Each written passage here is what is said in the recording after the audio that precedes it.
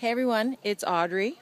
It is Saturday and the posts for the Young Artist Showcase Challenge 3 are all posted. We had a little technical difficulties last night, but got it taken care of, and big shout out to Amber Van Wyk for her expertise in dealing with modern technology.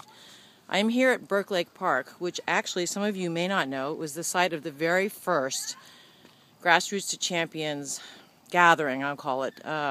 It was back in the day when Mike, I think, was an aspiring junior, senior-ish. I can't even remember. But I do know that it was important. I know that Brian was here, and I just felt like we should get together, have some fun, learn stuff, get to know each other, and become a community and a family. So we all came here and had a big picnic, and then the kids did an exhibition, and I think Matt Kessinger and Peter Collin got lost. Went the wrong way on the Beltway, which some of you that live in Washington know you can just go around and around all day long. And the kids worked really hard and accomplished all kinds of great things, and I know they played really hard. I think there's an unspoken pact with the boys to not reveal what really happened that weekend. But anyway, I just want to tell people that Young Artist Showcase 3 Finals is going to have that same feel.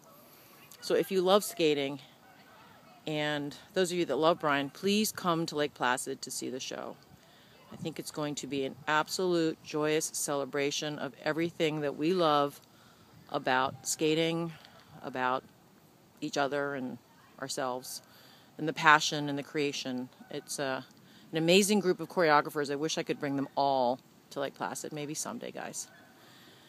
So the judges' reviews will be up Sunday evening and Monday morning. I wish everyone the best of luck. I'm really enjoying this particular showcase.